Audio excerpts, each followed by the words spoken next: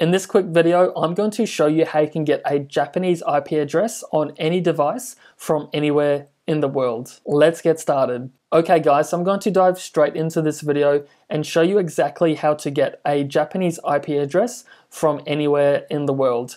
So I've just gone onto the website whatismyipaddress.com just to show you guys where I'm currently located and also the new Japanese IP address that I'll have, and just to kind of show you guys that this method is actually working.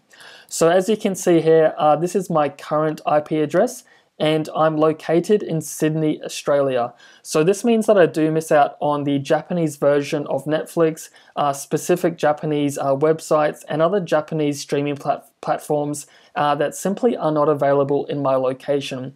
So for whatever the reason you're looking to connect to a Japanese IP address, there's many benefits that you can get from doing this. So the best way that I've found on how to accomplish this is by using a VPN service. And simply put, a VPN allows you to take your current location and your current IP address and replace it with a new one in Japan or anywhere else in the world. And you'll also be able to get an extremely fast connection and also a very secure connection as well. So whether you're torrenting or accessing specific websites, using a VPN service will allow you to stay completely anonymous and also get a very fast and secure connection. So the VPN I'm using for this video is one called ExpressVPN, and from my experience I have found it to be one of the best for providing really fast speeds and also for their really top-notch security as well. And additionally, with ExpressVPN, you do have the ability of connecting up to 5 devices simultaneously, and they're also compatible with different platforms such as iPhone, Android, Mac OS, PC, and even smart TVs and streaming devices such as the Fire Stick and Google Chromecast.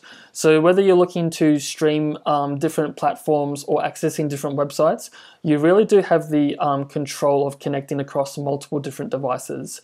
So once you do have ExpressVPN installed, essentially all you have to do is click on these 3 dots and then search for Japan.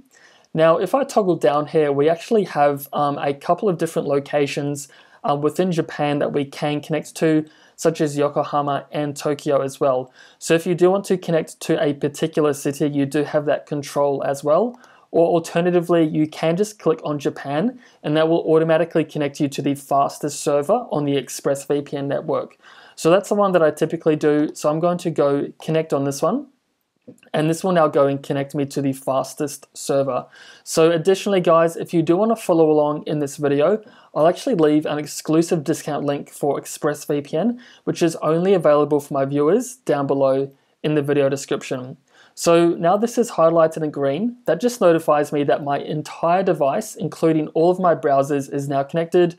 So I can go and open up Safari, Mozilla, Google Chrome. It doesn't really matter. My entire device will now be connected to a Japanese IP address. And just to show you guys this, I can now go and refresh this same website. And this will now give me a unique Japanese IP address, as you can see right here.